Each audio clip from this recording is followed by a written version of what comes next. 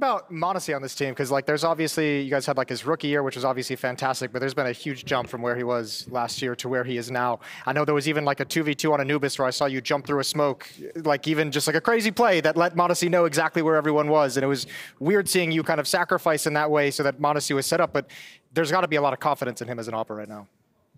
You want to take it?